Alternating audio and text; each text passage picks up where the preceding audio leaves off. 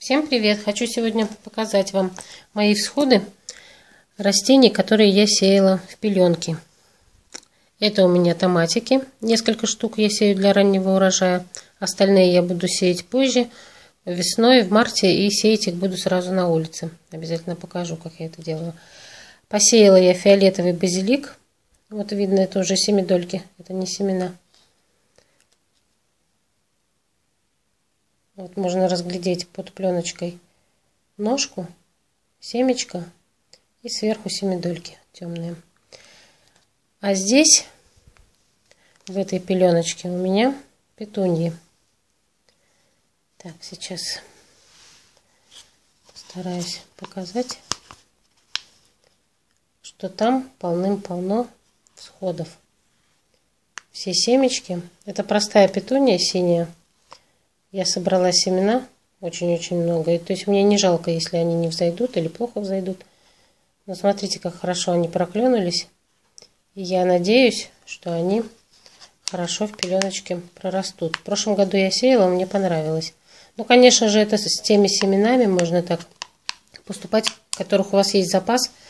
И не жалко будет в случае неудачи.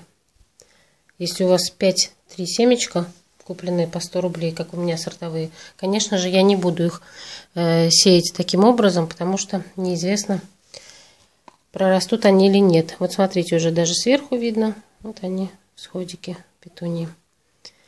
Так, ночью они у меня проклюнулись, помидорки. Я увидела зеленые петельки. И сейчас уже утро. Я их выставляю на свет. Стояли они у меня в теплом месте, над батареей, накрытые вот так стаканчиком. Сейчас я стаканчик оставлю, убирать его не буду, но поставлю их уже на подоконник. То есть сейчас им нужна уже прохлада и яркий свет. В отличие от первых дней, когда они стояли на прорастании, когда им нужно было больше тепла, нежели света и всего остального. Сеяла я все это 31 января, сегодня 5 февраля. 5-е сутки получается.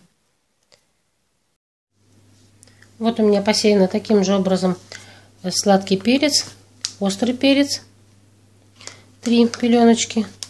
И здесь я посеяла аквилегию низкорослую, львиный зев и базилик зеленый.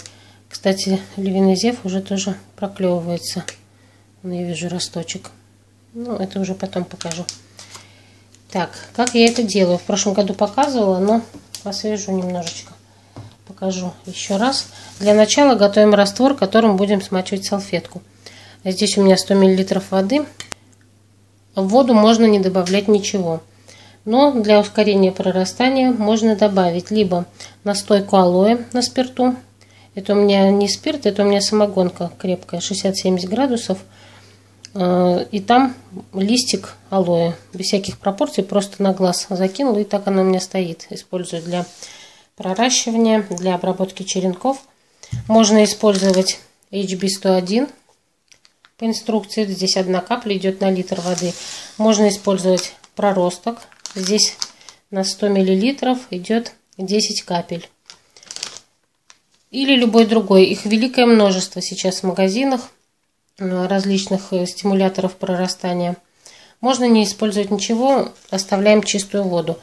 Но я в нее еще добавлю, и вам рекомендую добавить, если у вас, конечно, есть, капельку раствора фитоспорина. Для предотвращения всяких грибных заболеваний, черной ножки, плесеней, гнилей всевозможных. Я очень люблю его использовать, фитоспорин, и по возможности добавляю везде. Я сегодня буду использовать фитоспорин и проросток. Но здесь в пакетике оказалась ампулка стеклянная. То есть нам неудобно будет. Сейчас я возьму 10 капель, а остальное хранить раствор всего 1,5 часа можно. То есть остальное мне не понадобится. Поэтому я возьму обычный шприц. Чтобы содержимое использовать неоднократно, я его перемещу в обычный шприц одноразовый. И мне будет очень удобно его использовать так, как написано в инструкции. То есть 10 капель на 100 мл. Очень удобно. 2, 3, 4, 5, 6, 7, 8, 9, 10. Все остальное убираю, подписываю шприц маркером, какое у меня здесь вещество или какой препарат пишу, проросток. Можно даже написать дату, до какого он годен. Но здесь немножко, и я думаю, что за посевной сезон я его истрачу. Так что дату, срок годности я подписывать не буду. Итак, раствор готов. Берем обычный пакетик, ну вот из такого рулончика. Можно взять маленькие пакеты, есть такие для завтрака, они пополам свернуты. Можно взять большой рулончик, разницы никакой нет.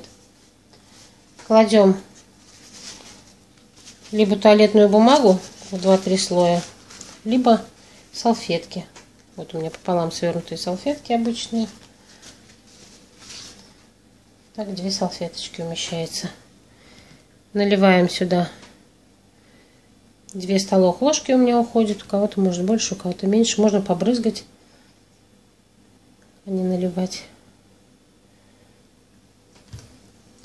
И раскладываем семена. Чем мельче семена, тем ближе к краю мы их раскладываем. У меня семена довольно-таки крупненькие. Это иссоп розовый, но семена просроченные. Я его сеяла в прошлом году. Не знаю, зачем оставила семена. Ну, вот как раз хотела выкинуть, как раз покажу вам на них. И раскладываем семечки. Либо руками, либо можно зубочисткой, либо можно чем-то еще. На расстоянии примерно миллиметров 7-8 от края.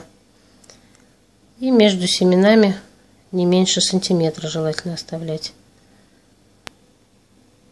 Вообще, конечно, семена многолетников я обычно не сею дома, потому что они зацветают на будущий год, или через год, или через 2, смотря что сеем. Я не занимаю ими место на подоконниках. Я их сею дома в горшочке и выношу их сразу на улицу. Я уже показывала, и буквально на днях покажу опять, как я провожу посевы, эти зимние посевы, как я их называю, дома.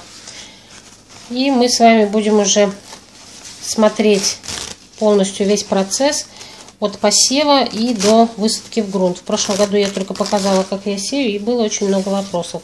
Так что в этом году будем поподробнее рассматривать.